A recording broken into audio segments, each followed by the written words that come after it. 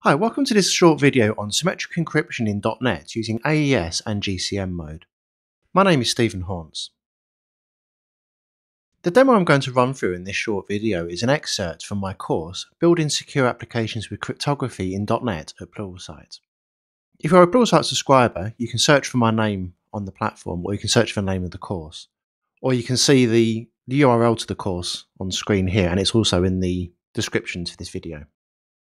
So symmetric encryption is a way of taking some data, encrypting it with a key so that you get some encrypted data back which nobody can read, and then to reverse that encryption process, use the same encryption key to decrypt the data to get your original data back. This is why it's called symmetric encryption. Typically, when you do encryption using AES in .NET prior to .NET Core 3, you'd use something like the AES Crypto Service Provider class, and you'd use an encryption mode called cipher block chaining. In this mode, you would pass in your ciphertext, so in this case on the screen it's Mary had a little lamb. You would pass in a key, which would be, for example, 32 bytes or 256 bits in length. And you'd also pass in what's called an initialization vector, which is 16 bytes of entropy, which is used to help kind of kickstart that first part of the encryption process. Then typically what you'd do is once you've got your ciphertext, is you would then take a HMAC of that ciphertext, and with that HMAC you provide the same key that you use for encryption. This means that when you send your data to someone else, if they want to check that data is intact, first of all they need that same key to recalculate the HMAC.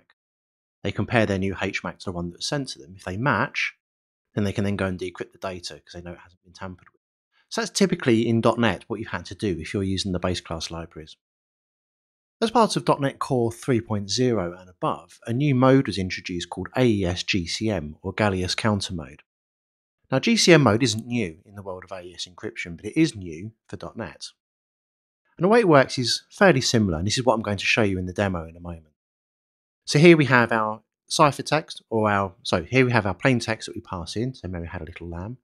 We pass in what's called a nonce, which is similar to the IOV, but it's 12 bytes in length or 96 bits. Again, that just kind of kickstarts the start of the encryption process. To decrypt the data, you have to provide the same nonce. We also pass in our key, so in our case, we can use a 256-bit or 32-byte key. You can also pass in something called associated data, which is effectively any metadata you want to be included along with the encryption process. So, for example, if you was encrypting some customer data and you wanted to pass in the customer's key in the database, or their kind of key ID in the database, you could pass that in as associated data. You don't have to, you can just pass in null, that's fine. Now what you get out the back of this is you get your ciphertext, as you'd expect, and you also get something called the tag. Now the tag is actually a HMAC of that data, so the HMAC process happens at the same time as the encryption process. Whereas in the previous example, you encrypt your data first, you get your ciphertext, and then you do the HMAC. And this is deemed a much more secure way of using AES, and is indeed the recommended way of using AES.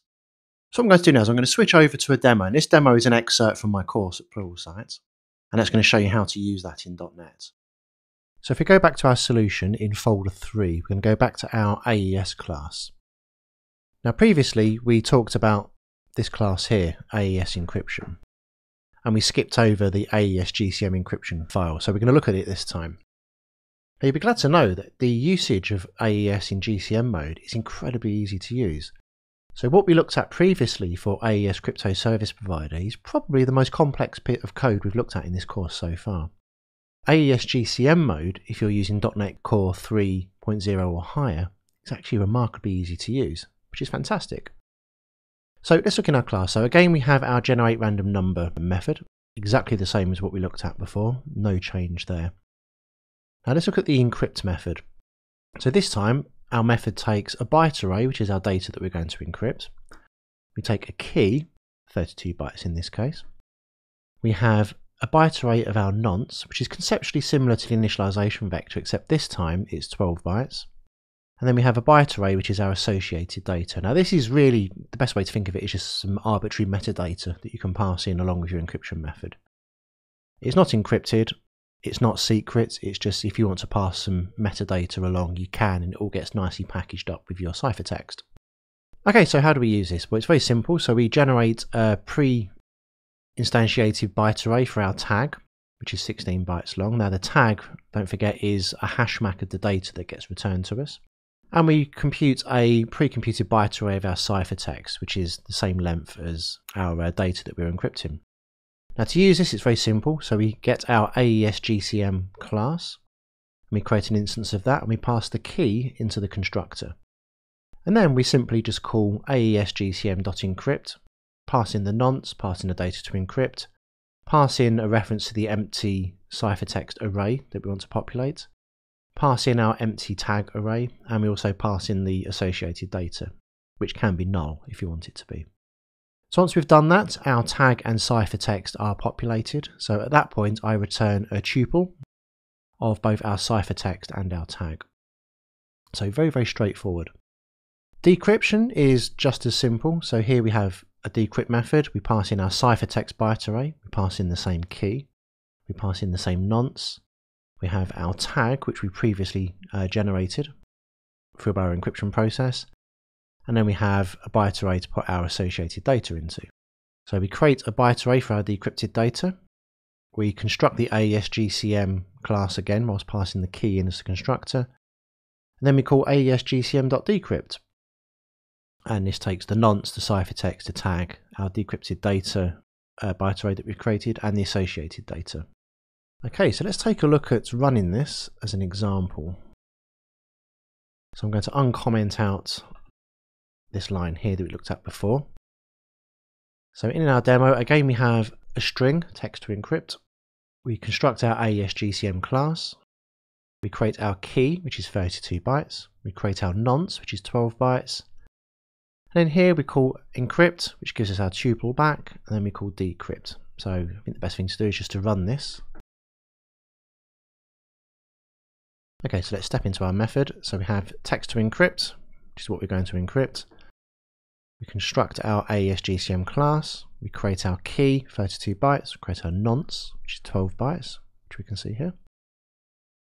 Now I'm going to encrypt our data. Now, because it's a string, we've converted it to a byte array first, which is in here. So let's instantiate our tag, or our empty tag array. Let's instantiate our ciphertext. Create the instance of AES GCM, and then call encrypt. Now at this point, our tag is populated, so that's our HMAC of the data, and our ciphertext is populated. So we return that as a tuple. So now we want to decrypt that data. So that tuple that we returned was put into a variable called result. So here we can pass those individual pieces of data in. So again, we create a pre-instance byte array of our decrypted data, which is empty at this point. Construct AES GCM, passing the key in as a constructor. Then we call decrypt by passing in our nonce, the ciphertext, the tag, our empty array that we want to populate, and our associated data. Then we call decrypt, which gives us our decrypted data. So now we can reflect those onto the screen so we can actually truly see that our data was decrypted properly. And here we can see that it is. So our encrypted data is that field in the middle there, and then we decrypted it back to the original text. So as you can see, AES GCM in .NET Core 3.0 and higher is incredibly easy to use. So if you're creating a brand new system and you haven't already got AES encrypted data in there, so you're starting from fresh, then I really do urge you to go to GCM first. So thank you for watching this short demo. Again, if you would like to learn more, then I have a much more expanded course on this topic on Pluralsight called Building Secure Applications with Cryptography in .NET. It's 3 hours of quite a big sort of deep dive in how to use random numbers correctly, hashing, HMACs, password storage, symmetric encryption, asymmetric encryption, digital signatures, and then finally how to use all of these different primitives together to do what's called hybrid encryption. There's a link in the description for this video. Thank you very much, and I hope you liked it.